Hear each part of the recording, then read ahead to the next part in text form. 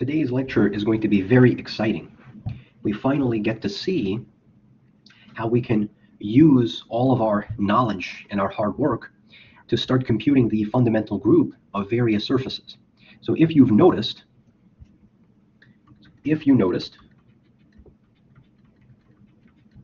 so far, the only groups we got were isomorphic to either the trivial group or the group of integers. And you might get the impression that those are the only two possible answers. And if those were the only two possible answers, then topology would be a substantially easier subject than it really is. Those are not the only two answers. There's many other. In fact, any group can be obtained from a fundo. You can always construct a topological space that will have the type of group that you want. So you can always do that. In fact, I'm going to put that as a simplified problem for commutative groups on the homework, and it's not as difficult as it sounds. So these were the only ones because we've talked about the circle, and we talked about things that were contractible. And so what happened was that if a space is contractible, we know it has a trivial fundamental group, and if a space has the same homotopy as a circle, then we knew it was the group of integers. And those were really the only two answers that we saw. But now, with all of the tools and all of our knowledge, we can start discussing how to compute the fundamental group for other types of spaces that have different answers. So let's start with this example. Now, before we start the example, let's just recall the Seifert-von Kampen theorem and what it says. So the theorem says that X is a space, and it contains some point inside the space, and you're going to write X as a union of two open sets. U and V are open, and their path connected. And furthermore, P belongs to the intersection of those two open sets, and the intersection is also path connected. So this was the setup in the Seifert-von Kampen theorem. Okay, so then the next thing that happens is, okay, so we have this. And then you create, so we have these inclusion maps. We have U intersect V can get included in U, it can get included in V, and then these two get included in X. And then you have a very similar kind of diagram with the fundamental groups. Pi 1 of U, pi 1 of V, and this is pi 1 of X, comma P. I forgot to put in the base points over here, but you can put them in yourself. So this is the commutative diagram of fundamental groups. And what the Seifert-von Kampen theorem says is that group, this is the push out.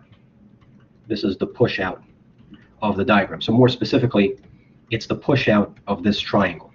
So that is the group that you have to put in here in order to complete this type of triangle together, and that would be the push out.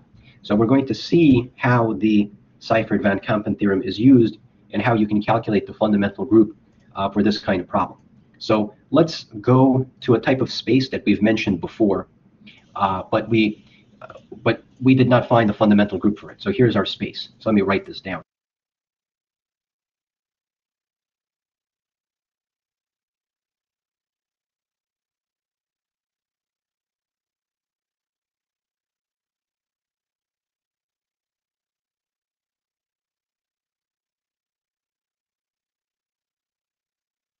So this is going to be the figure 8 space. And the figure 8 space, there's different ways you can describe it. One way you can describe it is by using this notation. This means this is called the one-point union. A one-point union. You take two circles and you glue them as just a single point. And so you get something like this. So you get the figure 8 space. This is also related to what we call the theta space. We call the theta space. So you have a circle with a line going down the middle. That's what we call the theta space. These are not homeomorphic, but they are homotopic to each other. We actually had a question on the homework to construct an explicit homotopy between them. So the other one will have the same fundamental group. But let's just focus on the figure 8 space. And I think intuitively it should be clear. It should be clear that Z cannot be the answer. The group of integers cannot be the answer. Why not? So let's pick a base point. So let's pick the center as the base point. You can have a loop going around like this. Okay, this is some kind of loop that goes around one time. But you can have another loop that goes around like this. So if this loop is called A and this loop is called B, it seems clear that A and B are not homotopic to each other. How do you continuously move this loop A to be on the other side? I mean, there's no way to do it. There's that hole in the middle. It can only go around that hole, and you cannot make it go around the other hole. So it's not like the group of integers that if you go around one time, every other loop is just a certain multiple of winding around that generator loop. So that seems to be the incorrect answer. So intuitively, Z cannot be the answer. But then the question becomes, what is it? What is the group that does it for us? So that's what we're going to discuss. So here's the way we're going to do this with the Seifert-von Kampen theorem. Now, I'm going to do something here that is perhaps a little bit controversial. I am going to draw a lot of pictures. Okay, we're going to draw a lot of pictures here. Now, the fact that we're drawing pictures does not mean that what we're doing lacks rigor. It is possible to do this very rigorously. But if you're going to do this very rigorously, then you have to describe this as some subset of, let's say, of the Euclidean plane. You actually have to write it out as a set and all of that. And working with that, it makes it way too tedious to write out every single detail. So the way I like to approach these kinds of problems is you might draw the pictures, but those pictures could be supplemented by more rigorous justifications if you need to do it. The point of mathematics is not to write out every single detail, but to write out enough details that we can fill in the missing gaps if we need to. So otherwise it becomes very long. So that's what we're going to discuss here. So we're going to draw a lot of pictures, but I think it will be clear how to make it rigorous. So let's draw the figure 8 space. So this is the figure 8 space. You can think of the figure 8 space as a subspace of R2. And we need to come up with open sets that contain the point P. So this is going to be our point P. So you can think of it as the origin, but it really does not matter what it is. And then U is going to be the following open set. It's going to be this circle, but that's not an open subset. And then you have this piece of it. So the way you get an open subset of X is you intersect it with an open subset of the plane. So if you take this square, for example, open square, and you intersect it, what kind of picture do you get? You get this, right? You get this, and you get this arc with the two open endpoints to it. So that is what would happen if you were to intersect all of this. And then V would be the other one. V would go in the other direction. This is the one that would include the circle. And then it would go like this. Okay, so that would be V. And when you use the Seifert-von Kampen theorem, you have to intersect them together. And when you intersect them together, it's where these two pictures overlap. So you have this X shape. You have this shape, and then you have that shape. So that's what you get. So these are the open sets, and that is their intersection. Notice that all of the hypotheses of the Seifert-von Kampen theorem are satisfied. U and V are path connected, and their intersection is path connected, and it contains the base point. So now we can start computing the fundamental groups of this. So we're going to have pi 1 of U intersect V. This is at our point. And this is going to be mapped into pi 1 of V at our point. And this one is going to be mapped to pi 1 of U at P at our point. And now we have to compute the push out. Now before we do anything, here's what we need to realize. We should realize that this is contractible. This is a contractible space, because we can take these loops and we can sort of shrink them down to a single point. So that's a contractible space. It can be continuously shrunk down to a single point. So because of that, we can immediately say that this fundamental group is going to be trivial. So if you use additive notation, you would probably write it like this, which is what you do when it's a commutative group. If you use additive notation, you can maybe write 1 It has one identity element, one. It depends how you want to write it. I'll write it like this. I'm going to write it in a somewhat silly way. I'm going to say that if you have a closed loop, let's call that loop C, then that closed loop is trivial. So I'll just write one. I'm going to use multiplicative notation. So we have, this is another way of saying it's generated by C, where C is the identity element. That's just another way of saying that this is the trivial group. It's a silly way to write it, but you'll see why I'm doing it like that. Because I just want to reinforce the push out and how you calculate it. Now, this space, it's homotopic to a circle, because for the same reason, this can be collapsed down to a single point, and you only have that circle going around. You have that circle going around it. So you would therefore say that, so what would you say? So you would say that the fundamental group of this space, it's isomorphic to the integers, but more specifically, if you want to describe it, you would say it like this. It's A, it's just generated with A, and there's no relation, because it's the integers, the group of integers, it's a free group. It has no relationship. It has one generator, and it has no relationship. And you can actually find the generator in this picture. The generator in this picture would be the loop that goes around one time. So that would be A. So the loop that goes around one time, that begins and ends at that base point, that would be the generator for this space. And likewise, this is the same idea. The generator, it does not matter what orientation you pick, because the inverse is also a generator called B. That would be a generator for the fundamental group of this space. Okay, so I mean, I could just write that it's the integers, it's isomorphic to the integers, but I want to specifically write it like this to reinforce the picture, so you actually get to see what the generating loops are and how they're being used. So this would be B. Okay, that would be B. So now you have to compute the push out. So you're going to compute the push out of this diagram. And we go back to our lecture that we had on combinatorial group theory when we talked about how you find the presentation of a push out. So the presentation of a push out is done in the following way. It's kind of like a coproduct. It's like a disjoint union. You're going to take this one and you're going to take this one and you're going to merge them together.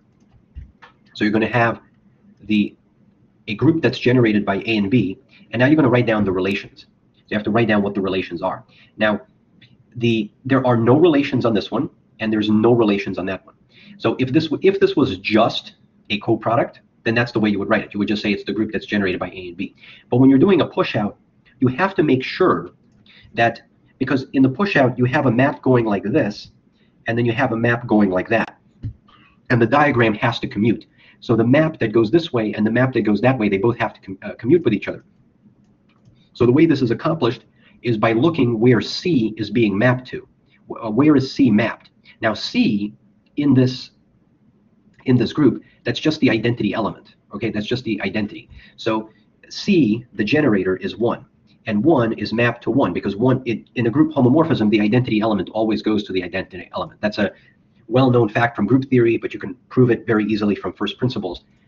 So the identity element goes to the identity here, and it goes to the identity element over there. And so these two identity elements, they get mapped to the identity element. So you do not, I mean, basically what you're saying is C gets mapped to A, right? C gets mapped to 1. So I'll write it like that. C gets mapped to 1.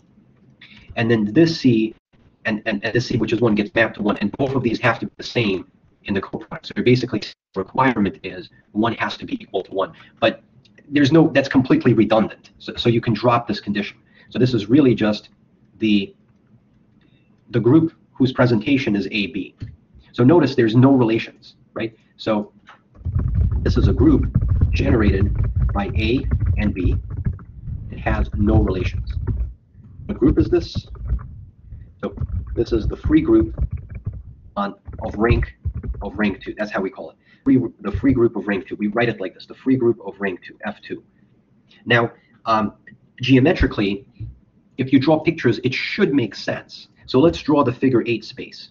So here's our figure 8 space, and we have 2 loops. One of them goes like this, okay? The orientation does not matter, and the other one goes like this. So we have two loops. It should be clear. So we call this one A and we call this one B. As we've said, it should be clear that A and B are not homotopic to each other. If you do A squared twice, that's not homotopic with B, because then you're just going around twice. If you go around twice, how do you move this loop over to the other side? You're not able to do it. It's on the other side. I mean, there's no space in the middle to move over to the other side. Likewise, if you do AB and you do BA, these are not homotopic to each other. So AB means this goes first, and then this goes second. And this means you do this first, you do the blue one first, and you do the red one first. So how do you move the picture so that the red and blue get interchanged? So basically, if you were to interchange the colors, right? If you were to interchange the colors like this, how do you continuously move this into that? So the red goes to that side and the blue goes to that side. There's no way to do it. There's this empty space. There's no way to move it. So it makes, like, visually, it makes sense that these should be different. And then if you carefully think about it over, you basically have all of these are different. All of these are different. And then you have AB, BA, ABA, BBA, and so on. So this is, what is this? This is a free group. There's absolutely no relations that can be put on those two generators. So that is the fundamental group of the figure 8. It's generated by these two loops. They have no relations, and it's a free group of rank 2 on those two generators. So this is our first example. It's somewhat interesting, but you possibly maybe could have deduced it on your own. Now, more generally, we can talk about this. What if X is this? S1, 1 point union S2, 1 point union, one point union S1, S1, S1, and so on, S1. So this is called a bouquet of circles. And the reason for this is quite simple. If you have, let's say, have 4 of them, and you have this. Okay, that's a really bad drawing. Maybe I should try doing this a little bit better. Let's try doing a little bit better. Fortunately, in topology, your circles do not actually have to look like circles, but they still should meet at a single point. Okay, like, it's acceptable to draw bad pictures, but it's not acceptable to make your circles not even meet at a single point. So, I mean, that must be saying quite a lot. Like, if someone is so bad at drawing that they cannot even draw a topological picture. So one can show, so it's the same sort of idea. You're going to have your loops. The orientations do not matter because you can always take the inverse. So these are going to be your loops, A, B, this is C, this is D, and then the fundamental group of this space at a point would be the free group that's generated by those 4 loops. It's a free group of rank 4, so you can kind of write it like this. It's the free group of rank 4. This is non-abelian, by the way. This is not abelian. Okay? I should have said that earlier. This is not an abelian group. So the figure 8 is not an abelian group. And this is a bouquet of 4 circles is not an abelian group. So this is like an example of a group, of a fundamental group that does not become abelian when you. Now let's look at these things called graphs.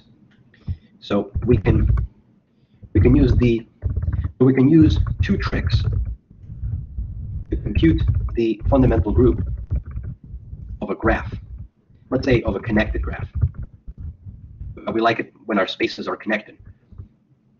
If they're not connected, if the graph is not connected, then you have to work with the connected component. You have to stick in the connected component. You will have to then forget about the other component that does not contain the base point and only work with that one. So let us not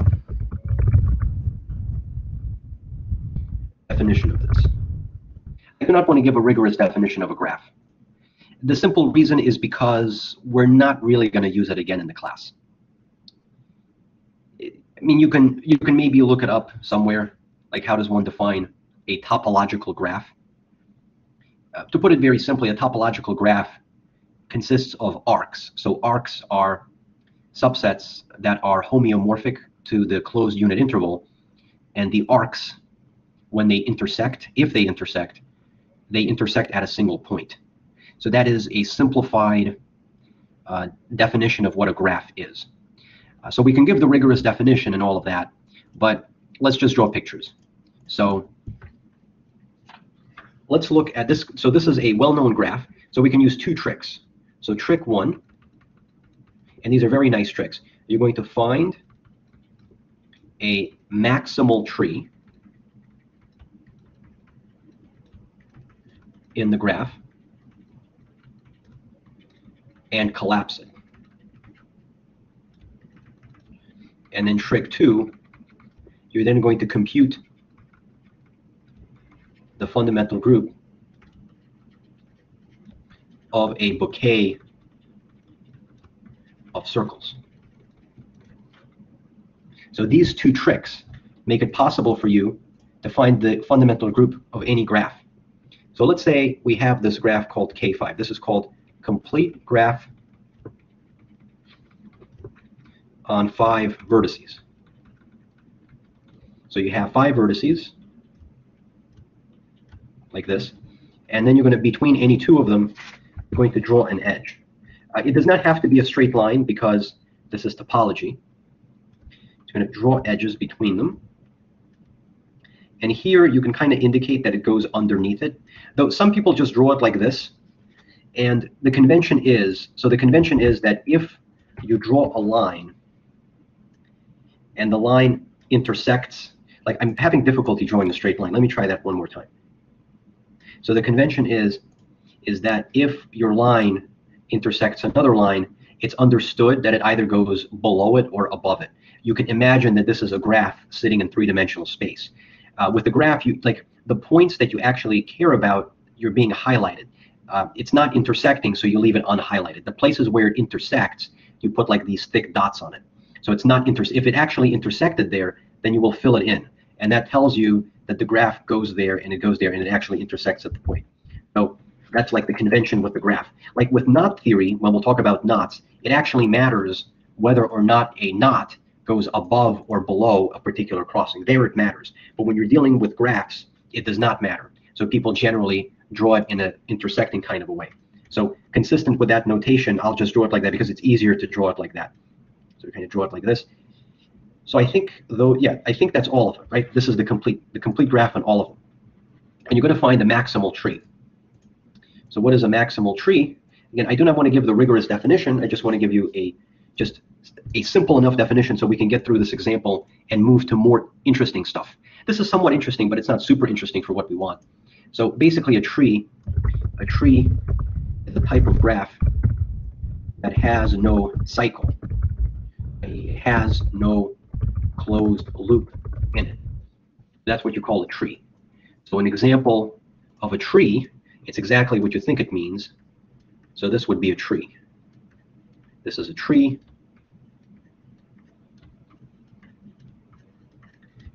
There's actually a book written all on trees. Like imagine what someone can possibly say.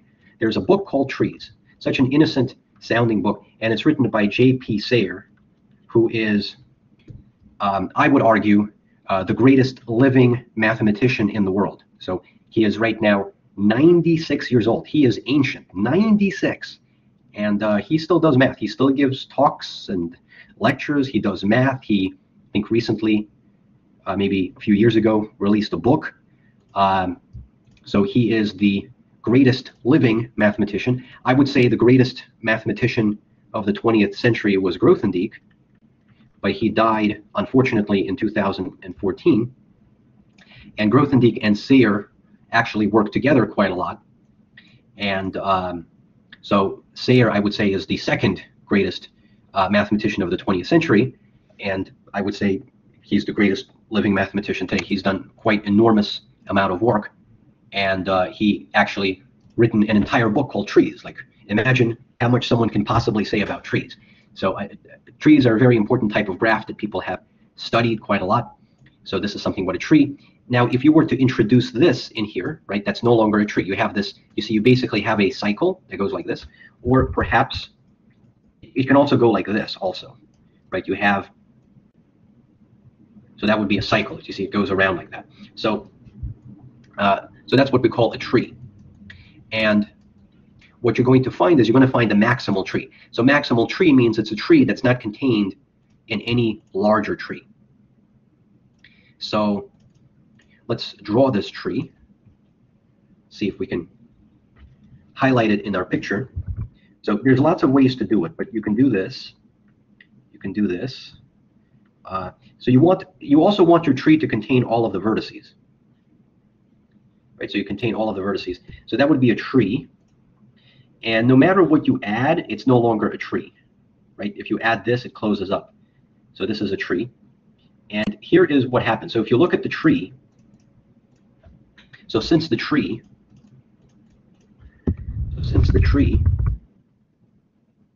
has no cycle in it, it is homotopic to a single point. It's a contractible space. Because what is this? This is just intervals, and they can be contracted down to a single point. So that would mean that all of these points right over here, they collapse to a single point. So when we contract all those vertices down to a single point, we are left with a bouquet of circles. Right? So because all of these are now being identified together. So we have one blue point, and then all of the remaining edges, you see this edge, the two opposite vertices of the edge, they get glued together and you get a circle. These get glued together, you get a circle. These get glued together. So you just count how many edges you have. 1, 2, 3, 4, 5, 6. Let me count that again. 1, 2, 3, 4, 5, 6. Yeah, you have 6. So you're going to end up with something like this. That's a bouquet of 6 circles. Okay, so what does that mean? That means the fundamental group of this graph, K5, let's not worry about the point, is going to be isomorphic to the free group of rank 6. So that's what we have here.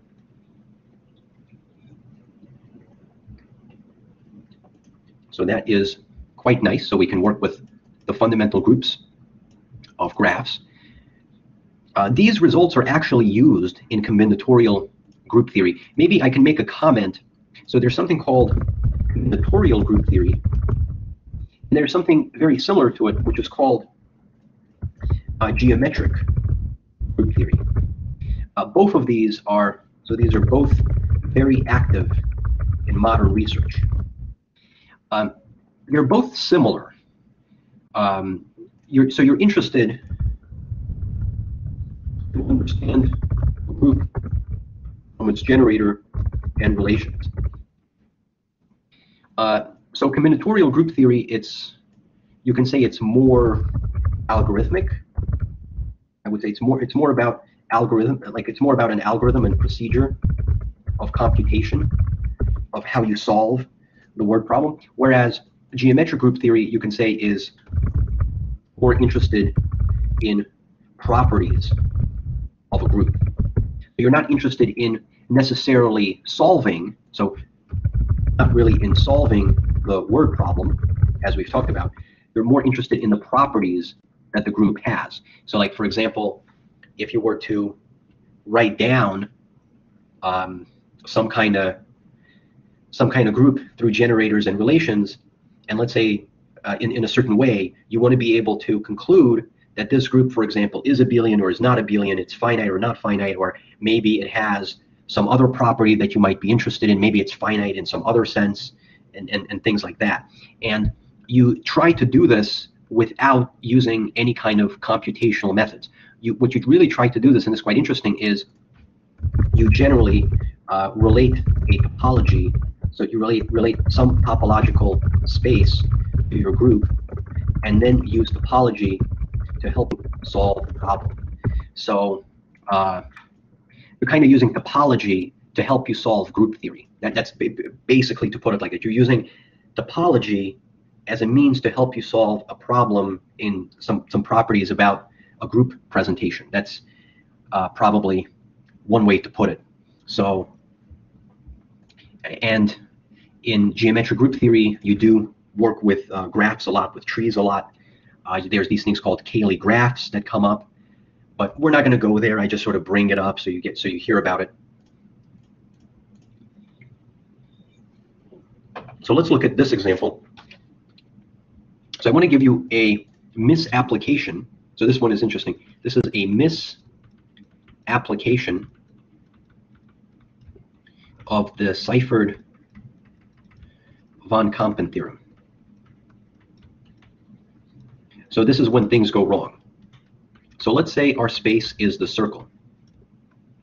And for U, we're going to pick the upper piece. So let's say this is the equator. Well, not the equator, but that's sort of the diameter.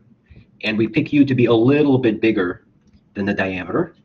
And we pick V from the other side to be a little bit bigger than the diameter, because they have to be open sets and they have to intersect. And then we intersect them. So if we intersect them, if we find where they intersect, well, we have a piece over here and we have a piece over here, right? It's like this portion. So these are the pieces that they have in common. So when you intersect them, you get these two. Now let's see what happens when we calculate by using the Seifert von Kampen theorem. So we're going to have this. We're going to say that pi1 of U, well, that's just, I'll just write 0. It's trivial. Pi1 of V is trivial because this is contractible, this is contractible. And then we'll say pi1 of U intersect V is trivial. It does not matter whether you pick the base point here or here.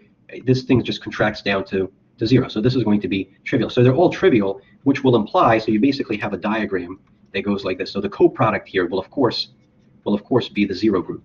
So then the conclusion is that the fundamental group of the space X, which is a union of those two circles by the Seifert von Kampen theorem, is trivial.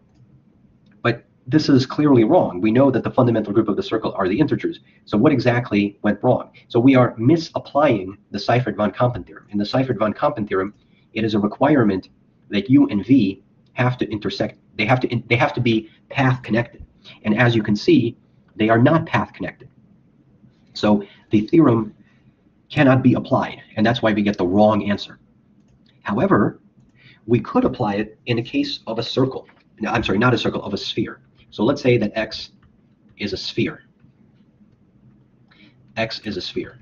And we're going to show that the fundamental group of the sphere, something we have alluded to many times, is trivial. However, interestingly, this is not contractible. So this is an example of a space that is not contractible, so it cannot be contracted down to a single point. However, the loops can all be contracted down to a single point. So the sphere is simply connected because the loops can be contracted to a point, but the space itself cannot be contracted down to a single point. However, we also said we will be unable to prove this. Even though this seems pretty straightforward, we will not have the tools to prove this. Because if you only use the fundamental group will tell you that the fundamental group of X is trivial, and a contractible space has also a trivial group. So that the fundamental group is not good enough to distinguish between the two spaces. So that is something that you can do by using higher homotopy groups, or generally what people do by using higher homology groups, something you do in Topology Part 2. So let's therefore discuss how to find the fundamental group. So it's the same picture we drew before, but it's just two-dimensional this time. U will be this piece a little bit beyond the equator, right? It's the upper portion and a little bit beyond the equator. V is, let's say, this piece and a little bit beyond the equator. You have to do it because they have to be open sets, okay? That's why you have to do that. This is, let's say this is the point P. So this point is part of both of them. And if you intersect U and V, you actually get, so you get the equator.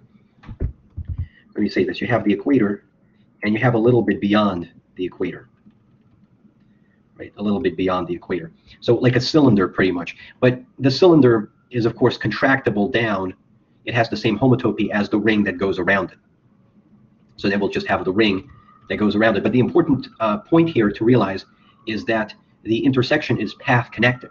So because the intersection is path connected, we are permitted to use the Seifert von Kampen theorem. And let's start calculating these fundamental groups. So the fundamental group of U is trivial. The fundamental group of V is trivial. And the fundamental group of U intersect V, well, that's going to be isomorphic to the group of integers. But if you want to more specifically describe what it is in terms of a loop, you can say that this is generated by a loop. Let's call that loop C. And that's the loop that goes around the equator, right? One time, right? That's the loop that goes around the equator one time. We call that B. So now let's create our diagram. So at the bottom of the diagram, we have the intersection, and then we have maps going into U and V. So I could just put down 0 over here, but maybe just to indicate how the pushout is being used even more carefully, I'll write that this is generated by A with the requirement that A is equal to 1. Right? It's you can either write 0 or 1. It's just a question of whether you're using additive notation or whether you're using multiplicative notation. Here I write down 0 because if it's a trivial group, then it's abelian. So you can use additive notation and then you use the number 0. But in general, when you're working with group presentations, the groups do not have to be finite. And so it is generally a better convention to just write A is equal to 1. Like when you write your generators, when you write down your relations and you set them equal to the identity, you generally set them equal to 1 because you generally do not know ahead of time that the group described by those relations is necessarily going to be abelian. So we do the same thing with the other one. I'll just write this as B. I'll use a different letter, B, where B is equal to 1. And how do you find the the pushout? The way you find the pushout is you first find the coproduct between these two. So you just copy them down, and you say A is equal to 1, B is equal to 1. And then you have to add another condition is you have to look at where C gets mapped to. So this generator, C, is being mapped to 1 in this group, right? Because there's only one element here. And C is being mapped to 1 in that group. And then both of these ones, these are identity elements, and they're both being mapped to 1. So then if you go around this way and you go around that way, they should be equal. So the image of going around this way, this is 1. And the image of going around that way is 1 again. So then you're saying that this is the group. Now this is silly, there's no need to write this. And then you're saying you have a group that's generated by A and B. By A and B are both the identity. So what is this? This is just a trivial group. So that means that the fundamental group of S2 at any point is trivial. And this is what we have mentioned before, but now we can actually prove it. Okay, so the sphere is a trivial group. Okay, so that does that. Now let's look at a much more interesting example. This one is way more interesting, probably the most interesting one, and we're going to spend a lot of time on this one. In fact, we're going to solve it 2 different ways. The first method is very straightforward, but it's not super exciting, and it's the second method that's going to be a lot more interesting. So here is the torus. So let X be a torus, and we're going to find the fundamental group of X. We're going to find the fundamental group of X. So this is the easiest method. So this is method 1. This is the easiest way to do this, but it is not deep. It's not a deep method. So a deep method is a method that allows you to do lots of examples all at once. And you think of the torus as the product space of 2 circles, right? That's one way of thinking of the torus. And if you did that homework exercise, the fundamental group, let's not write the base point, the fundamental group of the product is the product of the fundamental groups. And what is this? These are the integers times the integers. So the fundamental group of the torus is therefore the 2 copies, it's a product of 2 copies of the integers. So this is the easiest method. Now I'm going to show you a much more interesting method because it allows you to do many other examples. And furthermore, it also allows you, it's more visual. You can actually see what's going on. This one just sort of tells you what the fundamental group is, but sometimes you might have this question of, well, what are the loops that generate the fundamental group, and why is it abelian? So this is actually abelian, right? So this is an abelian group. So this is method 2. And so this is method 2. And we're going to do this very carefully. At some point in this derivation, I'm going to show you how people get sloppy in the derivation, because it's like a general trick that works in many other examples, but then I will justify for you the sloppiness more carefully. So sometimes when you know why something works, you do not want to repeat the entire long, tedious argument all over again. You sort of just jump to the final answer. So what a lot of people do is they often skip a lot of intermediate steps. They jump to the final answer and they just assert that that's the fundamental group. But we're going to do that very carefully so you actually get to see how all of the steps are being used. And this is something that in many books, in many presentations of this, people do not put in, I think, enough details into this method. So we're going to try to really try to get the most out of understanding this. So the way we're going to think of our torus is we're going to think of, so T, this is going to be our torus, and we're going to think of it as a quotient space. We're going to think of X mod a certain relation. So X is going to be this square, okay? It's going to be this square, the closed square, and we're going to, the relation is going to be identifying opposite sides in pairs. So that's the way we're going to think of this. So X, we have this square, and then as we've said before, points on the opposite edges, these two red points, are put into the same class, into the same equivalence class. Likewise, if we have a point here and the opposite point, they put in the same equivalence class. However, this point and this point are not put into the same equivalence class. So these 4 points do not go together. These two go together, and these two go together, and that is it. And there's one exception made on the corners. On the corners, all 4 of these are put into a single. So every equivalence class in here, it consists of either a singleton point, if it's inside, it consists of a double point, if it's on the edges, and it consists of a quadruple point, of a single quadruple point, if it's one of those 4 corners that are being put together. So that is what this looks like as a set, if you want to think of it as a set.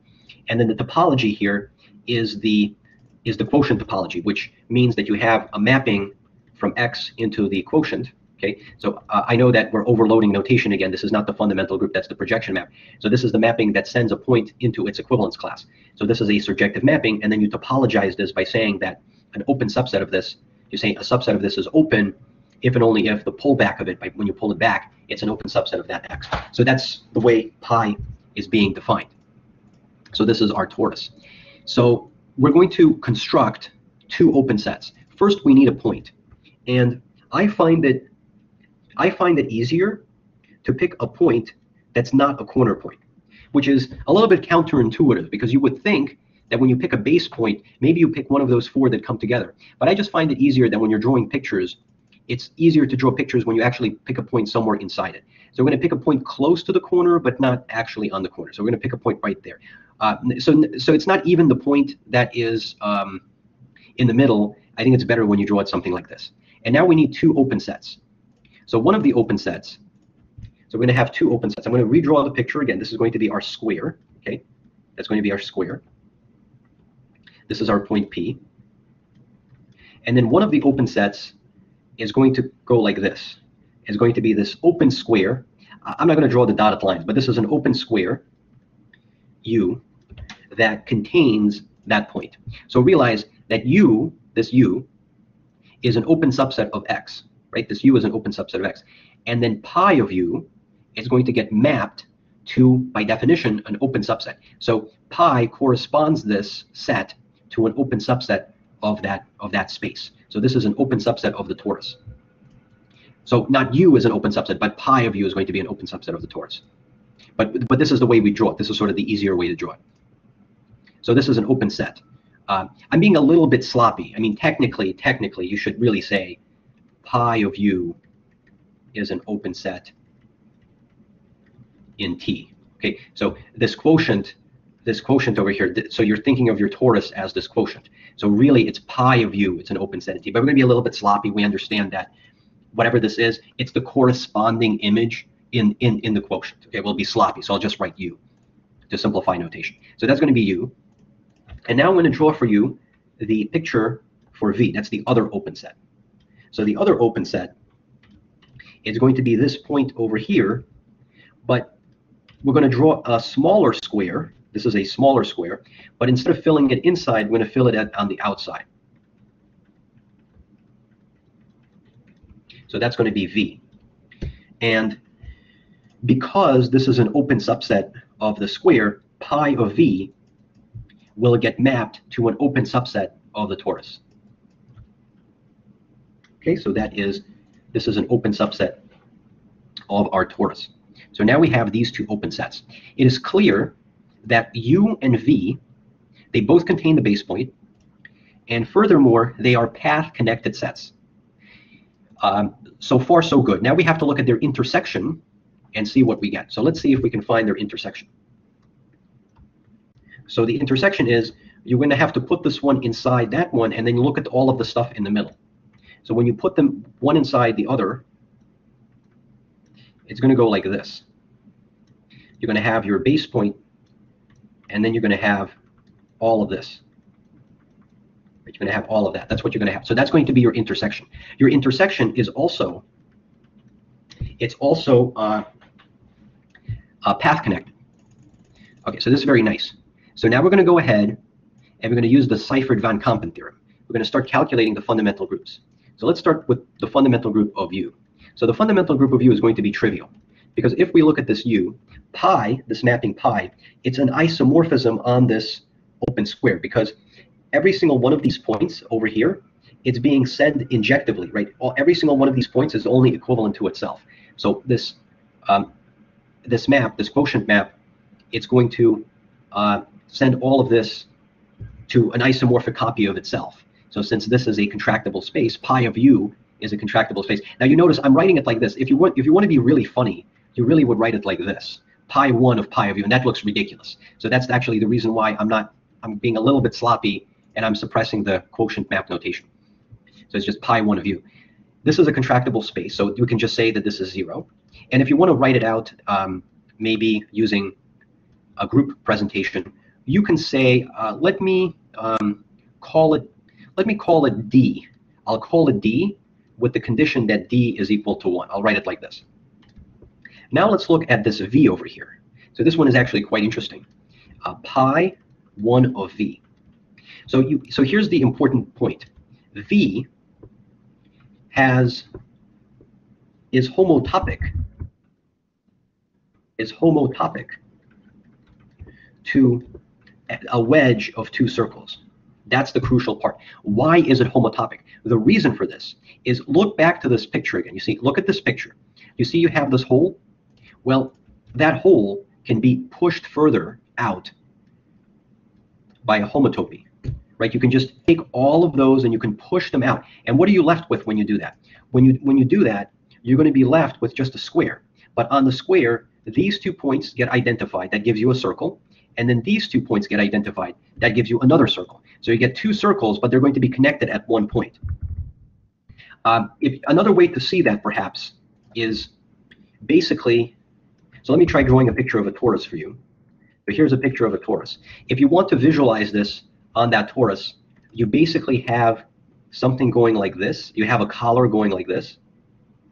And then you have like another collar going all the way around. Like you have some thickness, right? You have some thickness going all the way around.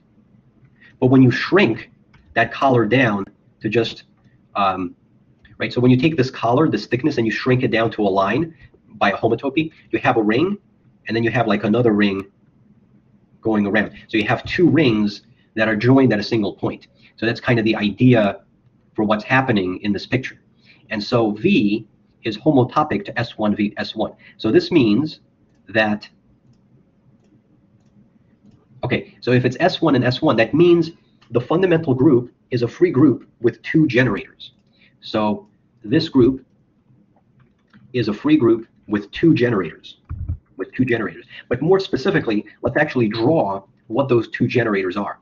So we have 2 generators, A and B. There's no relations. And where are those 2 generators? Well, basically, the 2 generators are the 2 rings that go. So one of them goes around like this, and the other one goes around around the other ring. So in this picture that we have for V, I'm going to get rid of this point. It's getting in the way.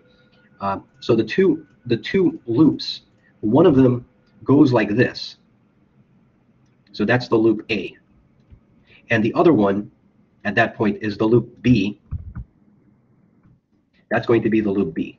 So you give them some kind of orientation. It does not matter which one, right? We're basically saying this.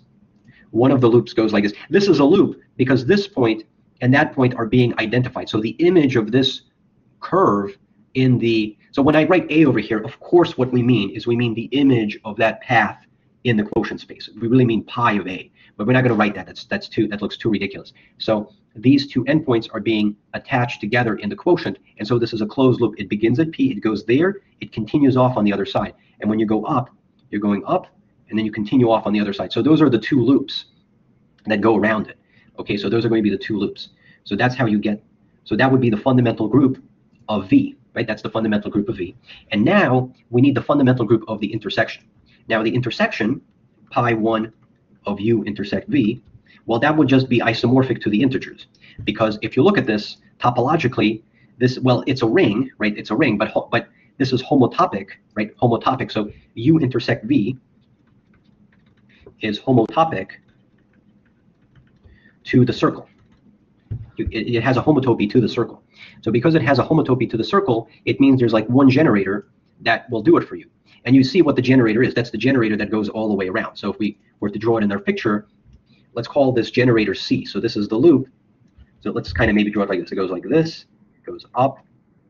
I messed that up. So it goes, let me draw it like this. It goes like this, up, goes like this. So that is your loop that goes around the hole. So that's the loop that goes around the hole. And then we would say that this is generated by C. It has a single generator, and that generator is C.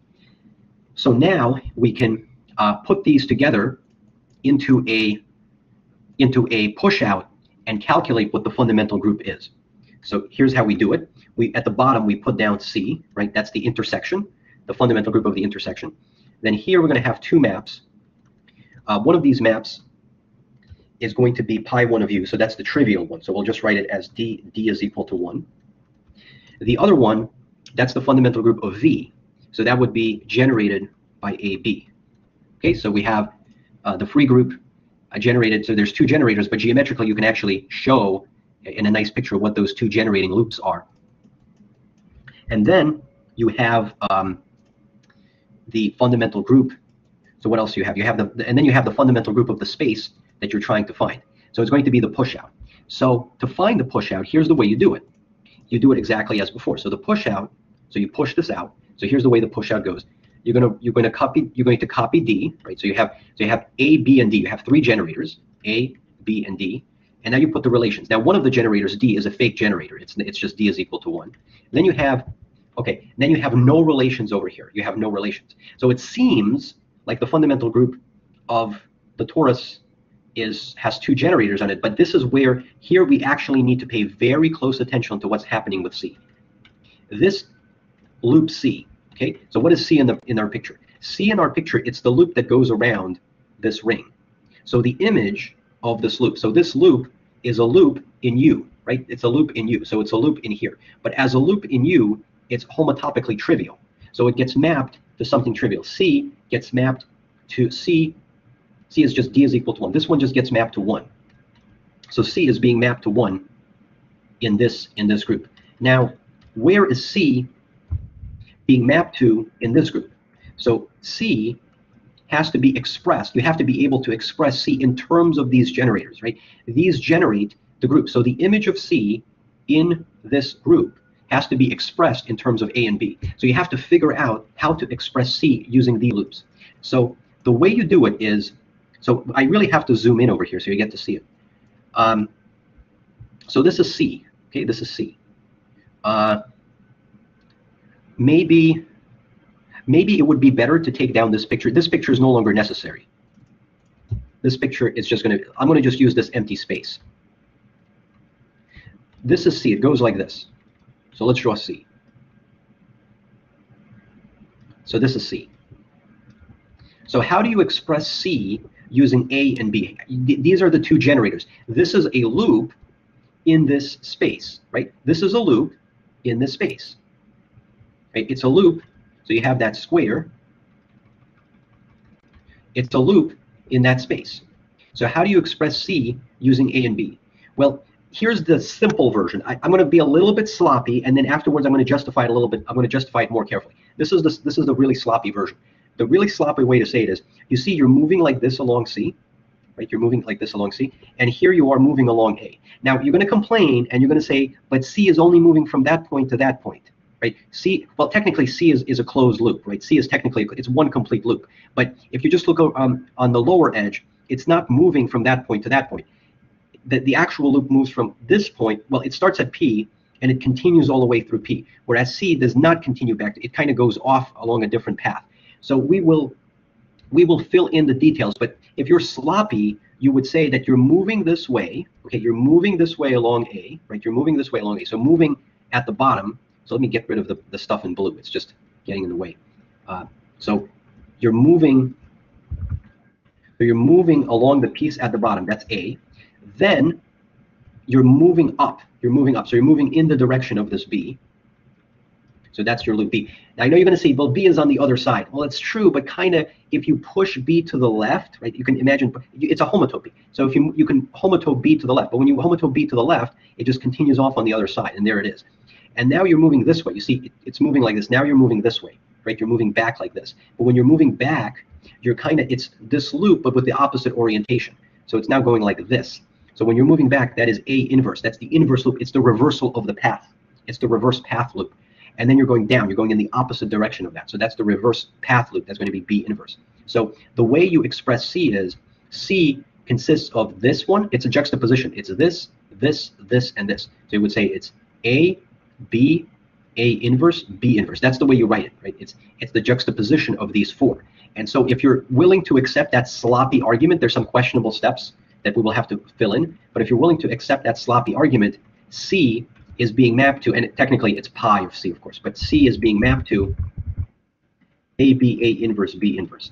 So that means C, so 1, right, that's 1, has to be identified with that in the push out. So you would have A, B, A inverse, B inverse is equal to 1, right? So this one and these two. So C is mapped to 1, C is mapped to this, and then you have to take these two and you have to identify them in the coproduct, in the push out.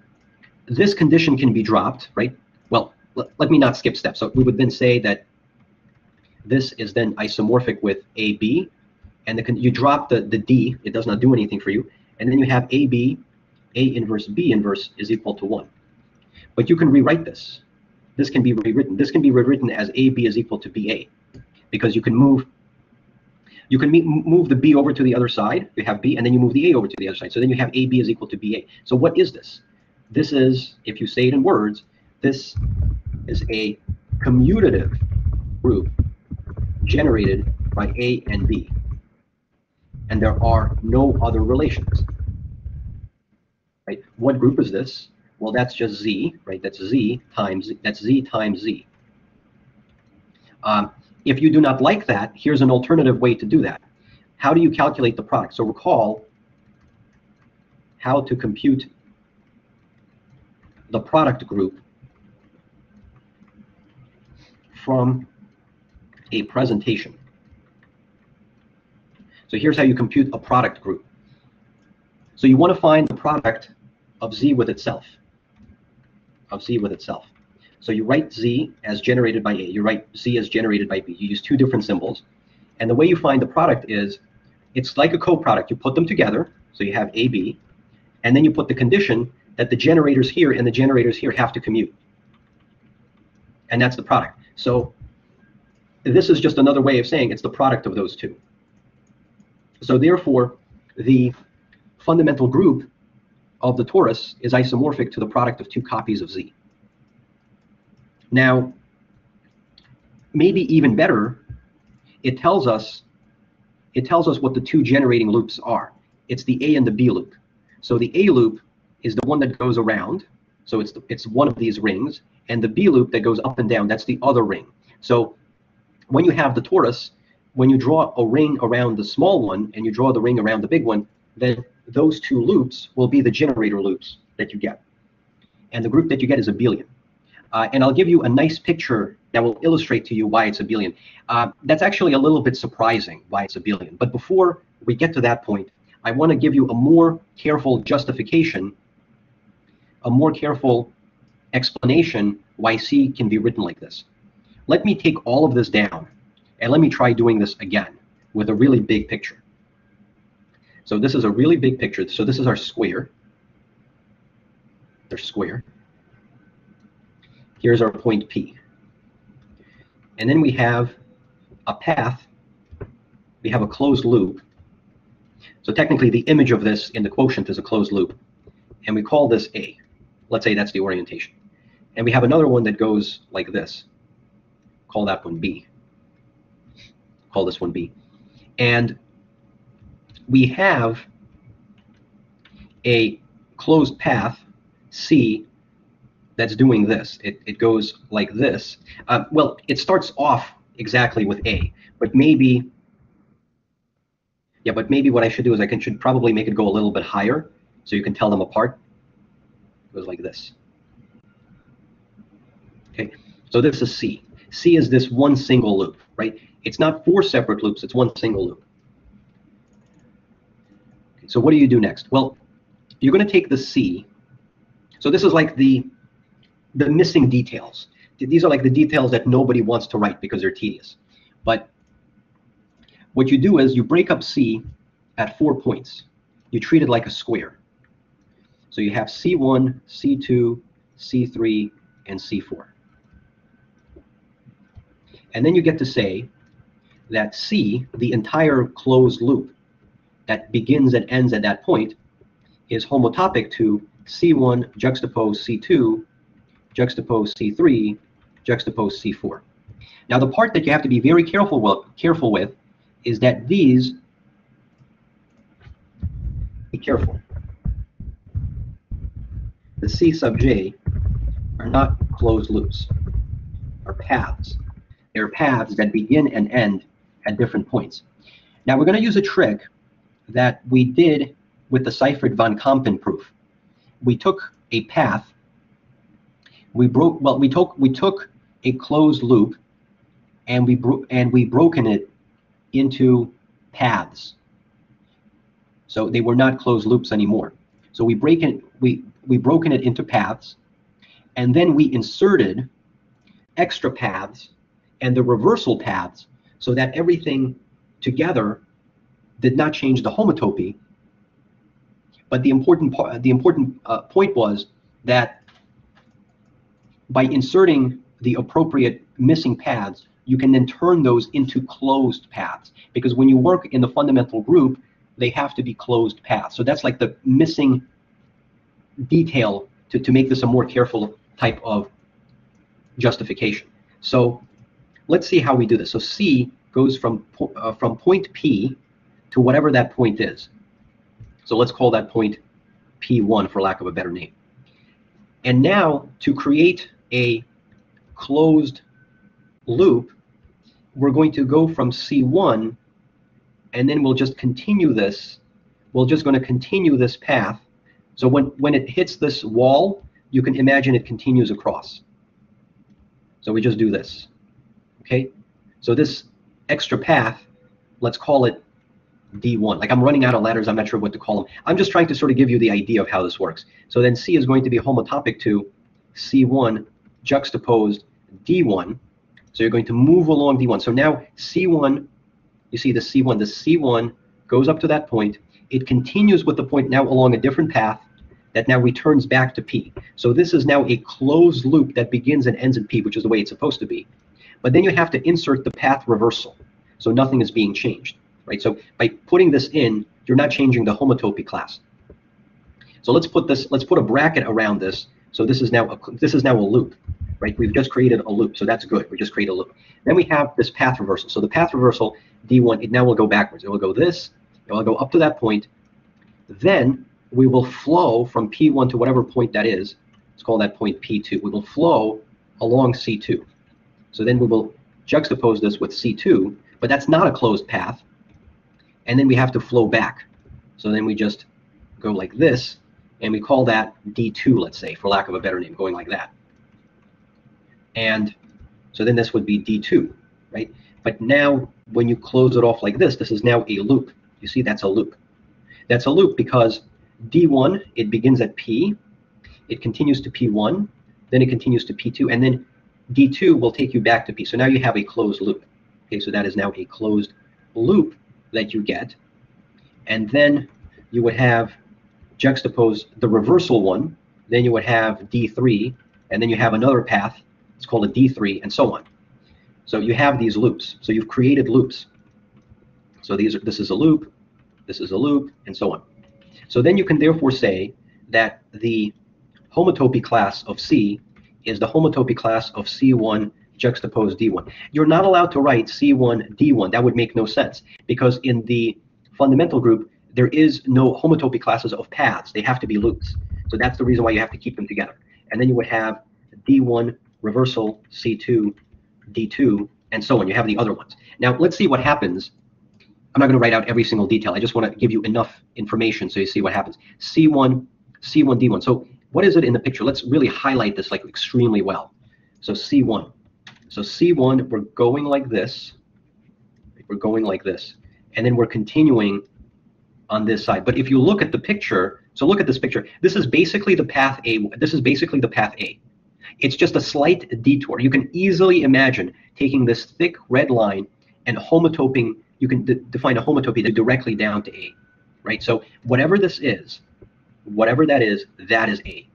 Now what happens with the other one? Let's shade in with a different color what happens with this one. So this is D1 reversal. So D1 reversal, it goes like, well, it actually goes like this.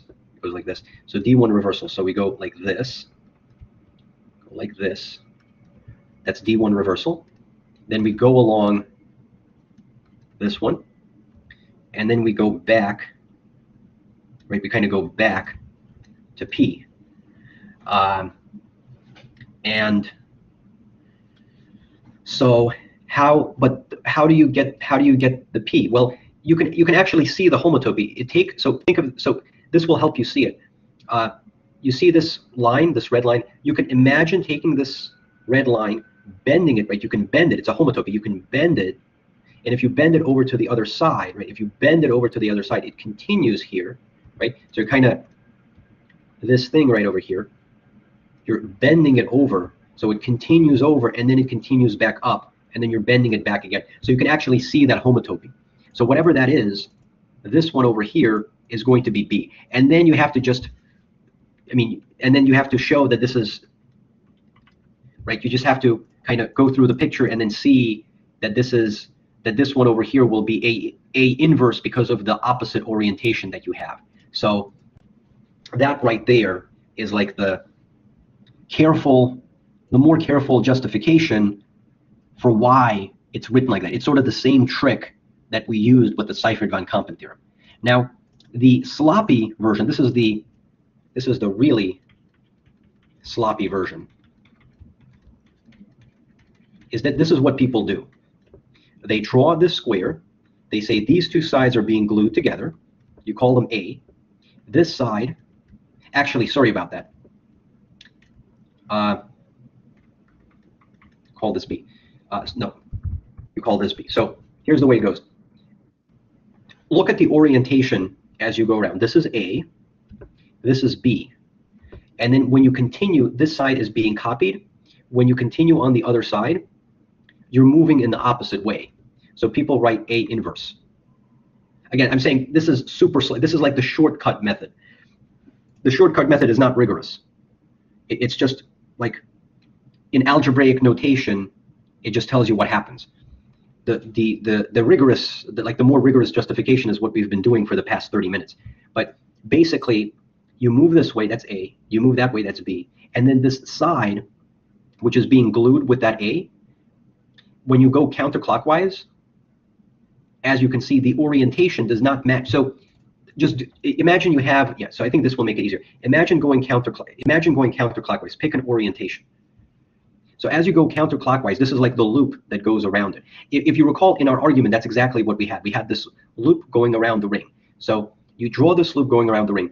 The A goes, these two are being glued in this direction. So this is the A, it goes in the orientation. This is the B, it goes in the orientation. But this one, when you, it's the direction in which it's being glued is opposite of how you move in the circle. So this is why you write down A inverse, and this one is going to be B inverse. And then you say that the fundamental group is just going to be AB, and then you write down you take the product of all four of those. and then you say A inverse B inverse is equal to 1, and then you do that. Okay, so that's what a lot of topologists would do. If you ask them to derive it for you, they would be super sloppy. They would not write out details. They'll just write that down. But if you want to understand how the Seifert-Van Kampen theorem is actually being used, that's what we've shown. And the interesting thing here is the fundamental group. So AB is BA. This is very amazing. In the torus, so let's draw the torus again. So here's our torus. So one of these rings in the picture, this is supposed to be the loop A, and then you have another loop that goes around like this.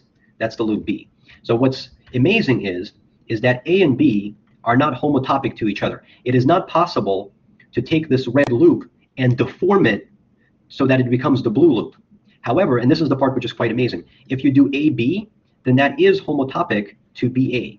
So visually what this means is, if you redraw the same torus, so let's say A goes first and B goes second, let's say you do B going first. So let's say you draw the ring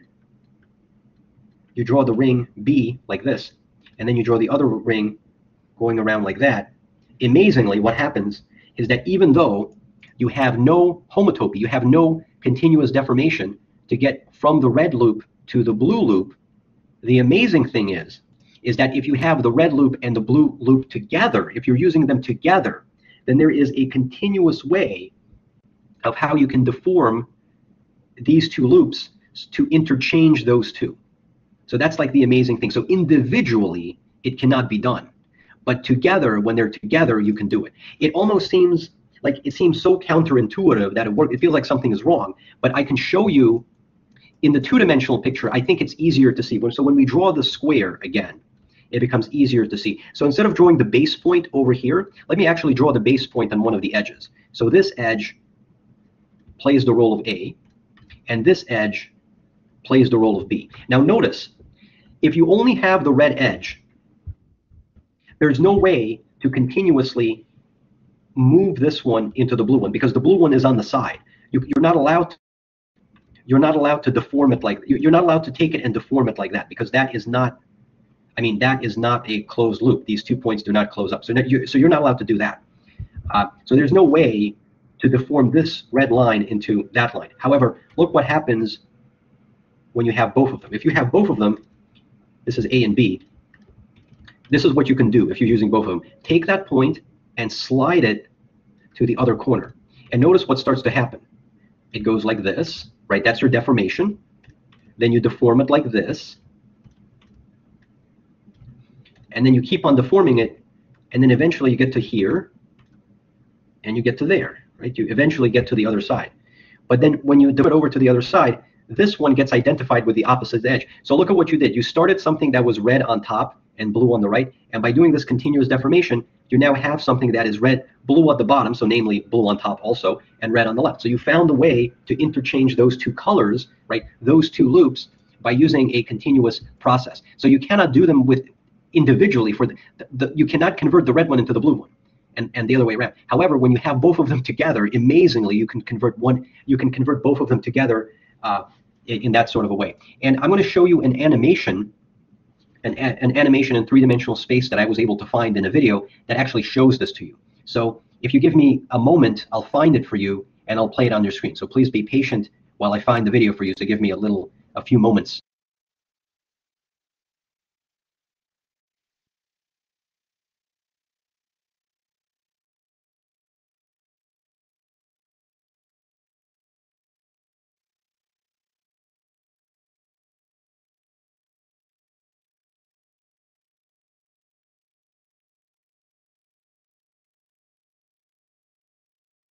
Okay, so I found the video, so let me share it for you. So this is going to be the fundamental group of the torus. So that's the name of the video. It's called The Fundamental Group of the Torus is Abelian. So there is the sheet of paper that we're going to form into the torus. So that's the homotopy that we were showing, that if you take those two and you move them from one corner to the other corner, that is what shows the abelian property of the torus. Now, this presentation does not have two different colors. So it would have been definitely more helpful to have two different colors, but there it is. Those are the two rings coming together. And now look at this. You are continuously deforming. The ring that goes around the inner one is going to be changed into the ring that goes around the outer one. So that is what just happened. So that's why the torus, you see, I mean, maybe you can see this, that this thing, yeah, so there it is. Maybe if we go back a little bit. Yeah, so let's go back over here. So follow this ring. You see this ring? I'm keeping my mouse on that ring. So there it is. I'm keeping my mouse on that ring. So there it is. There's that. That's the ring we had in the very beginning, and there it is. Now it's on the outside. So that's the reason why the torus is in abelian. It's an abelian group. Okay, so that's the torus, and so here's a shortcut. So an alternative method, another method to find the fundamental group of the sphere. So this is a shortcut method based on what we just said. So here's how you do it. We're going to draw a circle. Then we have the upper side and the lower side. We're going to, if we identify the opposite sides in this way, so this one and this one are being glued together, this one. So if we glue them together like this, then we end up getting, right, if we glue them like this, then we end up getting the sphere, right? That's the sphere. We talked about this before. So here is the sloppy version of how you do it. The shortcut. The shortcut would be, you would call the lower edge. So here's how you do it. You're going to draw a circle. You're going to draw some kind of orientation inside. And when you draw the orientation inside, this is the lower edge, and it's being glued with the upper edge. But the upper edge, which is supposed to be glued like this, it's now going in the opposite orientation of the circle that you drew. So this is really, you're going to really write A inverse on the top. And then you would say the fundamental group is generated. Well, you only have one symbol, so you would say it's generated by A, okay? And the relationship that is satisfied is A inverse is equal to 1. So that does not, yeah, that does not, so this actually then does not work out. So it looks like, yeah, it looks like I am not an expert on the sloppy method. That's what it looks, it's not working out. Because then this goes away. Well, you can see what the problem is. This goes away, right? That goes away. And then we've concluded that the fundamental group of the sphere is isomorphic to the integers because it has one generator. But that's wrong. That's not true. So it looks like I do not know how to use the sloppy method. But I'm going to leave you with the following exercise. We're going to find, so remember we talked about the projective plane, right? The projective plane. Now the way you get the projective plane is, it's like what we did with the circle, but it goes like this. So points that are opposite get glued together. The opposite points get glued together. And I think you call both of them A. So I think the answer goes like this. So I think this is the way you do it. You would just say it's A, and the relation is that A squared is 1. Yeah, A squared is 1. So it's A times A equal to 1. And so what is this? This is isomorphic to Z mod 2Z. So that's what that is. Now that's the ridiculously, you can say, sloppy way of doing it. And as an exercise, yeah, so this is what you would say, the fundamental group of the projective plane. So the projective plane is what happens when you take the disk, you take the upper semicircle, the lower semicircle, and you glue them in opposite sides like this. So it's kind of like gluing the upper and lower edges to get a sphere, but they're being twisted through itself and then glued together. So that's why this is sometimes called the cross cap. So that's the name of that surface. It cannot be embedded in three-dimensional Euclidean space. So you cannot actually see it. But even though you cannot see it, you can still calculate the fundamental group. And the way you do it is, so this is the sloppy method that I've seen people do it. They draw the letter A at the bottom. They draw the letter A on top because the orientation is consistent with the circle. And then you would say, because you have one symbol, you have one generator, and the relation is the symbol that's being repeated twice. So if you go this way and you go this way, so that's A squared. So A squared is equal to 1. And this is the group presentation for integers mod 2. That's what it is. So as a homework exercise, this is what you want to do. So here's an exercise. Give a careful derivation using the ciphered von Kampen theorem for this fact. Okay, so you're basically going to argue that that is that this is your group, and you'll have to justify it carefully in the same way how we justified why the torus had the group that it had. You will gain a lot more insight and understanding of how the theorem is being used if you do it carefully. And after, so here's just some advice. So here's some useful advice.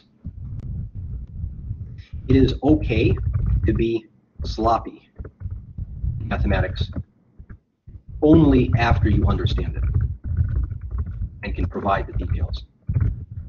Once you can fill in all of the details yourself, then you can be sloppy.